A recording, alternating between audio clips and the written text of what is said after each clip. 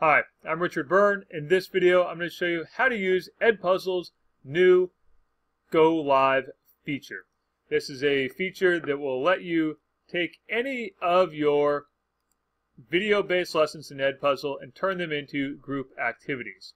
So here I am in my EdPuzzle account as a teacher. Under My Content, I'm going to select a lesson, and I'm going to assign this lesson just as I would any other EdPuzzle lesson.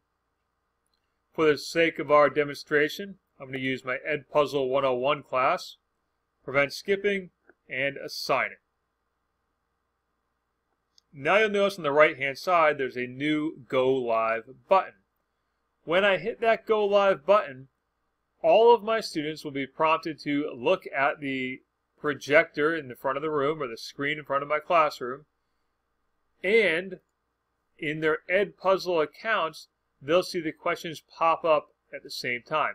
So it requires the students to look at the screen in front of the room and look at their laptop or tablet screen at the same time. So we're going to hit Go Live. And you'll see here, I'm waiting for my students to sign in to their EdPuzzle accounts and join in. So here's a student account. And we'll see the student screen is now saying, just waiting on your teacher to go live. And as the teacher, we see my students are present. Let's start. And when I play the lesson, hi, I'm Richard Byrne.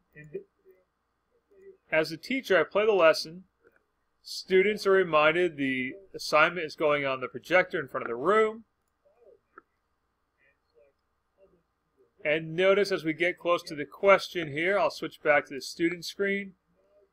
The student will have the question appear on his or her screen